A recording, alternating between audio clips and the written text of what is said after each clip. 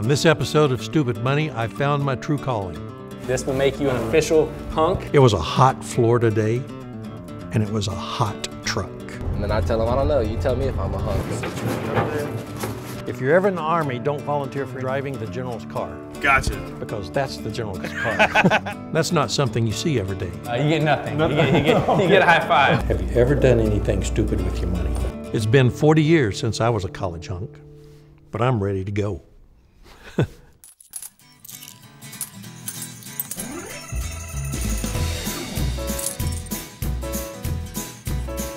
Have you ever done something stupid with your money?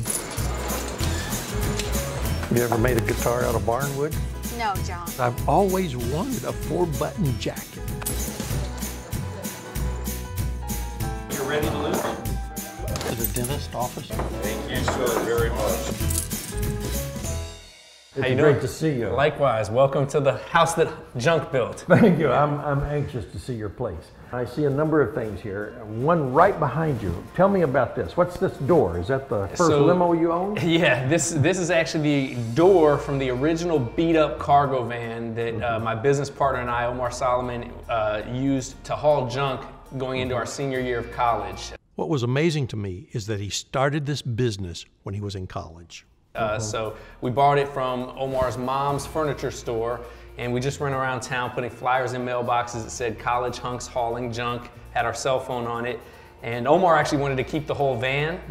He said, you know, would Babe Ruth get rid of the first bat he hit a home run with? But I didn't think we had enough space for it, so we settled on keeping the door and the driver's seat. I do want to point out the dent in the side of the door is something that happened on a job. I think it was one of our very first jobs. A radiator fell down a flight of stairs and smashed into the side of the door. And so that was one of our first casualties of being business owners, was that dent right there. We were doing all the work ourselves, so we didn't have a call center, we didn't have a software. We were driving the van, we were hauling the junk, we were answering the cell phone, and we would have an 800 number on the back of the van that was routed to our cell phone. And so we'd be multitasking in the van while driving, not probably the safest thing to do. People would call the 800 number on the back of the van to complain about the erratic driving. I'd be the one in the driver's seat answering the phone and saying, no, we don't condone that type of driving in our company. We'll tell those guys to be safer when they're on the road. We probably fired ourselves at least 3 or 4 times that first summer. And you know, that's actually when a mentor recommended to us, if you're gonna grow, you gotta learn how to work on the business, not just in the business. You gotta create. Driving like that, you fit right in on all that DC traffic. Exactly, exactly. But that's one of those memories that really stands out for me in the early days. Quit Answering the phones and hauling. I would say it took us about a year to have the processes and systems to where we could have confidence to hire people to do the work that we were doing.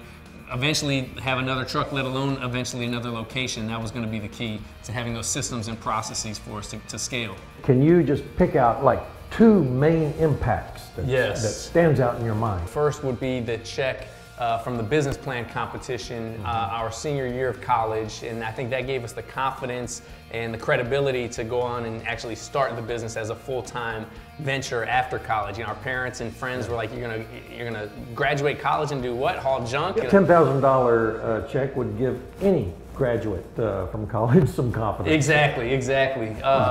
You know, we were actually on both Oprah and the Nate Berkus show a couple times, which was, again, for at the time, a very small business that had these big aspirational dreams of becoming national. Again, gave us confidence and credibility that we could be bigger than just a couple of guys driving around town in a cargo van. And the only other thing I'll mention, which was kind of neat, we had a team member doing a move at an assisted living facility, and the elevator got stuck, and there was an elderly woman in the elevator. She was having trouble standing, and the young man, one of our team members, got on his hands and knees and let her sit on his back for about an hour as the elevator was being worked on. So that photo was taken, it went viral, shared on social media, you know, millions of times. Amazing. And actually companies like Progressive Capital One, they use that now as part of their customer service training as an example of going above and beyond for the client. So those are just some little moments in time over the course of the history of our business that really stand out for me. And of course now we have over 100 franchise owners around the country,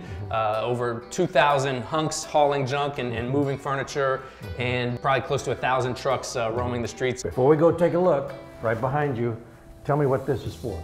So we do a morning huddle every day, both the basketball hoop and the dartboard. We do trivia at the end of the morning huddle.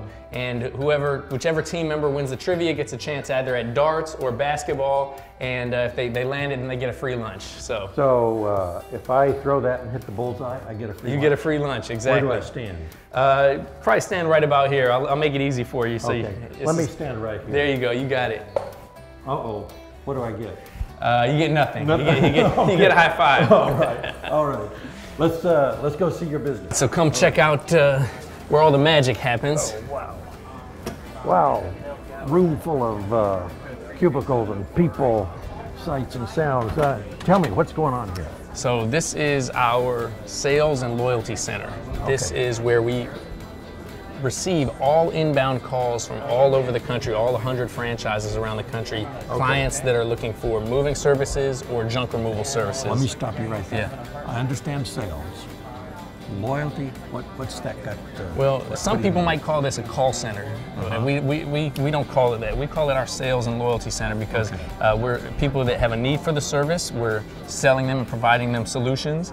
But we are in the client loyalty business because we rely so heavily on repeat, referral, and reputation. So the team member's job here is not just to book appointments, but to generate loyalty from our clients. To listen to him talk, he understood the cutting edge of business. People always ask us, hey, are they all really hunks? That's the first question usually somebody's going to ask us, and we came up with an acronym to define hunks. It stands for honest, uniformed, nice, knowledgeable service. I memorized that in case you asked me. There you go. Oh, I should have asked you, yeah. But by that definition, you know, I feel like I still qualify. So you do. You're a good hunk. Appreciate you too. Let's stop here a minute. Yes. What's the deal there? The answer is yes, and what's the question? That's our mindset we have here. You know, we're a service concept. We're not a subscription-based business, so we rely heavily on addressing people's needs. So for us, so you're intent on making sure you fulfill. Yeah, if we can't or we don't do something, instead of saying no, we say let me find out or let me tell you what I can do for you. If I got the wrong number, said I really want to know where that ice cream shop is, they would fulfill my request. We will look for that ice cream shop and we'll provide it. Matter of fact, we had a story recently. We had a client in Phoenix, and the client's car broke down, and the hunk went out of his way to contact the local rental car agency and provide that information to the client to help them get a rental car. And so that's the idea, is saying, instead of saying no or I don't know or I can't, we say let me find out, or here's what I can do for you. We didn't invent that. We got that from some of the world-class companies that provide great service, the 5-star luxury hotels and so forth. That's awesome. Yep. That's the way a company ought to be. Yes, sir. We have 2 different training rooms that we utilize. This is our smaller kind of stadium-style training room. This is where we train new franchise owners when they come in for a week of franchise training. And I'll show you our larger training room. I think we actually have a class going on right now. We're going to interrupt you guys real quick and do a little walkthrough. All right. So this is our larger training room. As you can see, we've got a class of all-star sales and loyalty center agents that are learning how to wow the clients, book the appointments. I want to give you a little piece of advice. There's a dartboard out there. You get the bullseye, you get a free lunch. You miss it, you get a high five. Hey, I'm glad you're in here. Some might argue the high five is better than a free lunch. You know, study hard. So yeah, so this is the team usually comes in for a week or 2 weeks of training to learn how to not just book appointments, but provide a really memorable experience for the clients on the phone, so they can be recommending us to their friends and neighbors and using us again and again. So good company. I've heard some good stories. Fantastic. Absolutely, absolutely. Awesome. Thank you guys for letting me interrupt. Thank you. This is our very large, very colorful break area. So why did you make a break room so big? You know, we have 4 core values as an organization, and one of those is fun, enthusiastic team environment. We want to create a place where people want to be, they don't feel like they have to be. And to the extent that we can create an environment that's fun and playful and engaging, that's what we wanted to do. Over on the wall, there is a good-looking hunk right in the center of that picture. His head's a little bigger than the others, but tell me about this guy. This is our lovable college junk hunk. That's why we call him CJ. And he's, you know, a mascot suit that's kind of been part of our guerrilla marketing tactics. Tell me what that is. Guerrilla marketing is kind of, you got your traditional advertising, TV, radio, internet. Guerrilla marketing is more the grassroots advertising. So you park a truck on a visible corner so that people can see it. You put the CJ mascot out on the corner waving as people go by on the traffic. Not bothering anybody, not trying to do a hard sell. No, not a hard sale, sale, just branding, just making your cool. presence known. And when we first started the business, that's actually how we got the name out, because we couldn't afford advertising on the radio or even the internet, and social media didn't exist back then, so it was all about getting people to see the brand. And one of our other core values is always branding.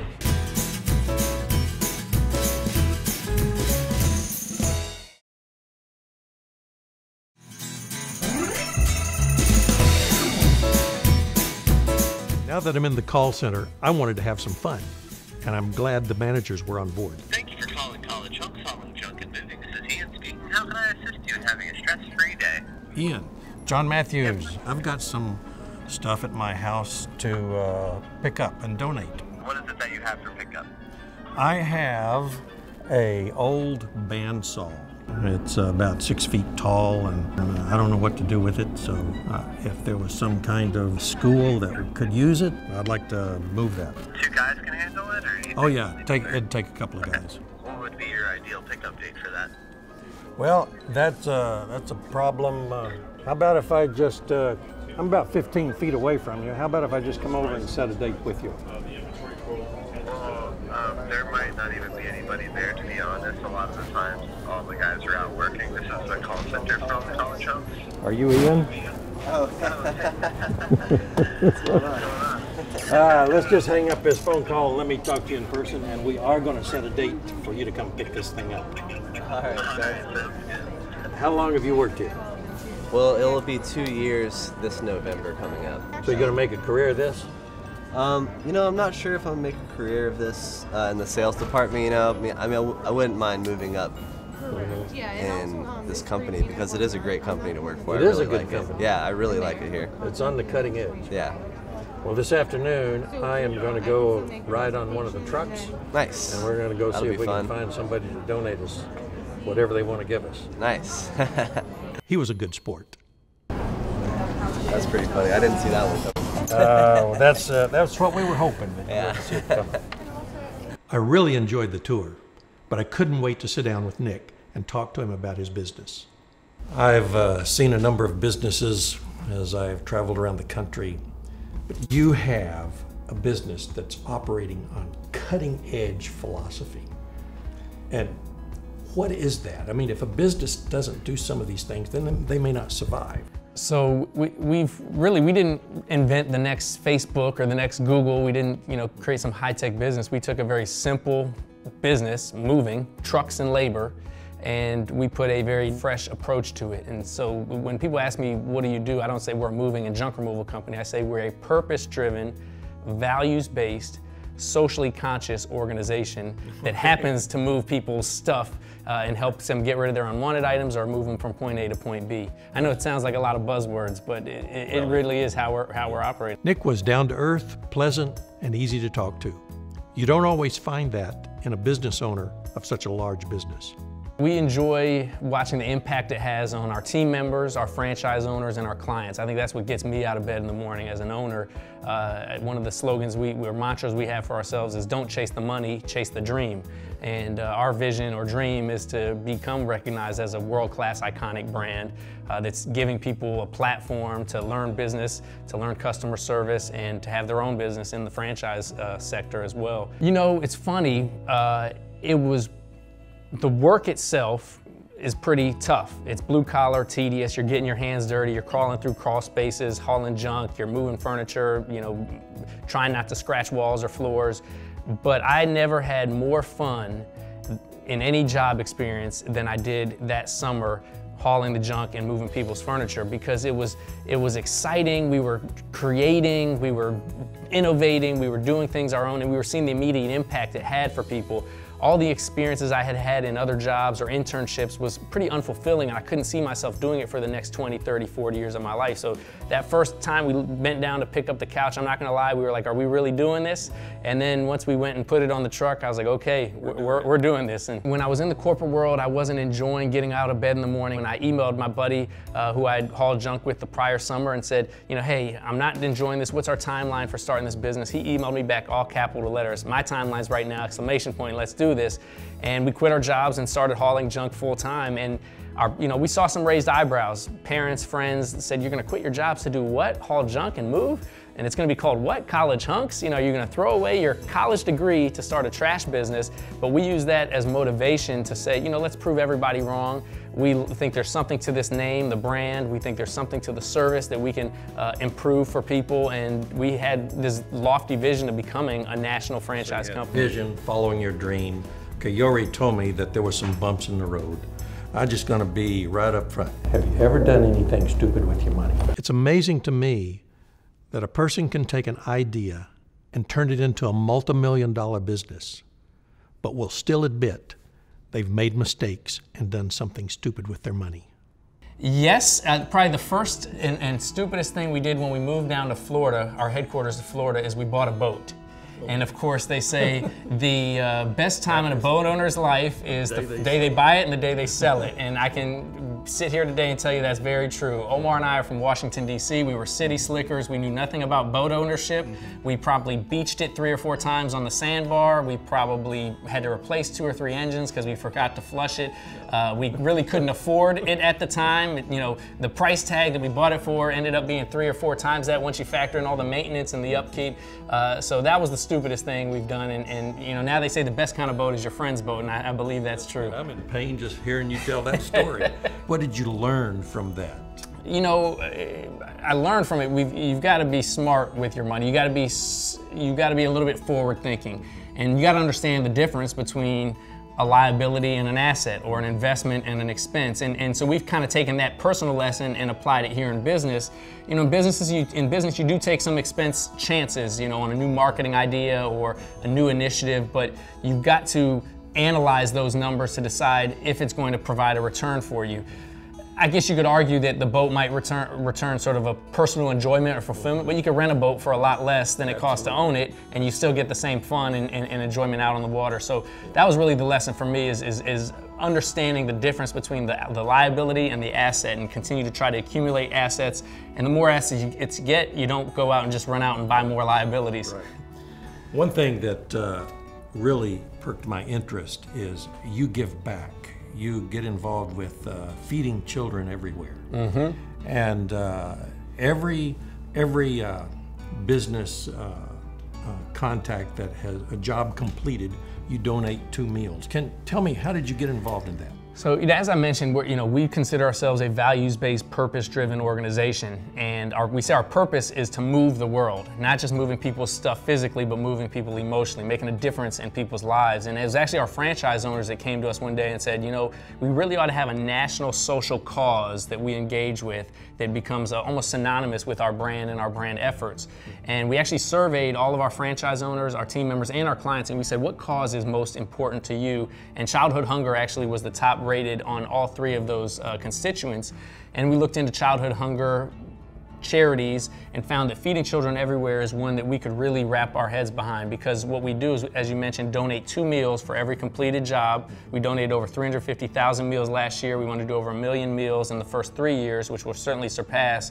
And there's an experiential component to it as well, because we host hunger projects. We're actually bagging up the meals, providing the labor. So this is not just writing a check to them, or you do that and you also participate in bagging those meals. Exactly, because if you're just writing a check, we feel like it's very left brain, it's somewhat cerebral. You write the check and anybody can do that, but when you experience something and the physical act of bagging up the meals, and in some cases being able to see the impact on the community that you're helping with that, it touches your heart, and you really rally behind it and become very passionate about it. And I think it's galvanized everybody in our organization around that. I have enjoyed visiting with you. You really know your business well, and you're one busy president of a company. But I cannot wait to go get my hands on some junk. I want to ride in the truck, and I want to see if there's somebody out there that will donate something to to someone else. Awesome. Well, you look ready for it, except you're missing one thing, and that is the official College Hunks Hauling Junk jersey. This will make you an official hunk. I like that. Always branding, as we say. You're not in a hunk unless you're wearing the uniform, and you can represent it well. Make us proud out there.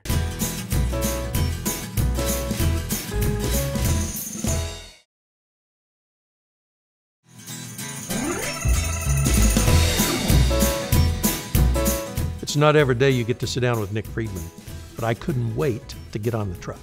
Hello? Hey, is this Lenny?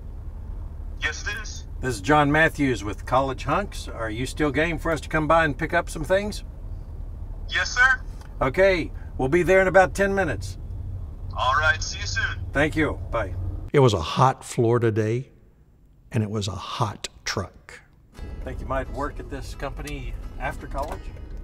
Or I definitely see the potential. yeah? I love this company. I would meet tons of people, you know, from all different types of backgrounds, and you know, I just love talking to people. I love meeting new people, and this is the one way you actually feel like you're actually helping somebody. You know, nobody likes moving. Nobody likes, you know, purging the stuff that they really care about, and so when you can come through and do it and help them out.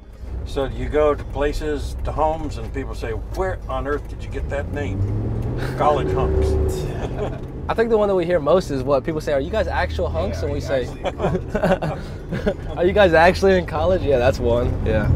Like, yes, I actually am in college. And then I tell them, I don't know. You tell me if I'm a hunk. Give them a nice little smile. Yeah. Well, I have an interesting question for you. All right. Roberto, Yes. what's a stupid thing you've ever done with your money? With my money? Yeah. Oh my gosh. Let's see. Bought a lot of clothes that didn't fit, I guess, or like clothes I didn't really need. The place we went to didn't have a fitting room, so I was like, okay, well, it looks like it fits. And then when I go back home and try to put it on, I ripped all the tags off, so I was so excited. And I'm not fitting. So Okay, then what did you do with them? I just gave them away. Gave them away. And you learned To put your clothes on first. Go to the fitting room. Oh, me. I have a feeling most of us have done that from one time or another. All right, Adrian, Yes, sir. what's a stupid thing you've ever done with your money? I would probably have to say, I bought a motorcycle helmet that was $800. $800. Yeah, the lady she got me. She sold me. She said, you know, if you're gonna get in a motorcycle accident, you know, you have one chance at protecting your head. You might as well, you know, put the best helmet on. So I said to me, I said, yeah, it's a no-brainer. I want to live. You know, I want to protect my head.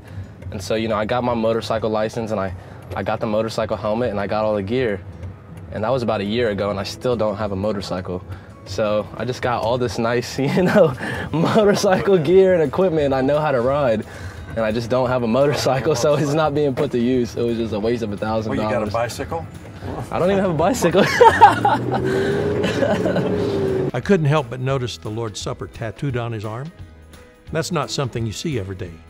Tell me about your tattoos. How did you happen to choose the Lord's Supper? My dad was actually a pastor growing up, and that's the main reason why I want to be a pastor. Once I get out of school and everything, I think that's God's purpose for my life. And my dad actually passed away this past January, and so when he passed away,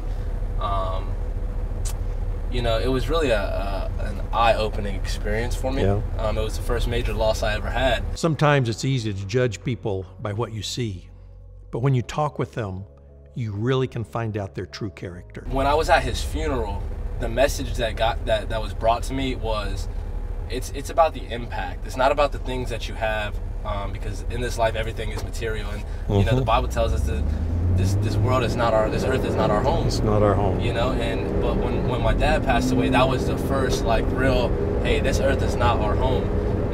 But you know, everybody that came up to me and expressed their condolences and everything, the one thing that they told me was, you know, about how you know, outgoing my dad was and how he brought them to Christ. And so, you know, when I decided to get the Lord's Supper tattoo, A lot of people see it and they're like, wow, is that the Lord's Supper tattoo? And I'm like, yeah, but it just opens up the ability to talk to people about Jesus and really about, hey, this is the Last Supper before he died for your sins. So, you know, no matter what you're going through, you know, well, your dad was a powerful witness passing that gospel torch on to you. Yes, sir. And I love him for it. And you'd be a good pastor. Oh, thank you. And this guy over here, he could be your manager. All right, we're almost here. It's going to be right. Looks like it's going to be right on the other side of the stop sign up here. All right. Before we pull up to the house, this is always the secret to all success. Freshness right there. Freshness right there. Got to make sure, you know, we're talking to the clients, give them a nice little fresh breath, make sure we're good to go. Boy, that's got a bite. It's got a nice little bite to it, doesn't it?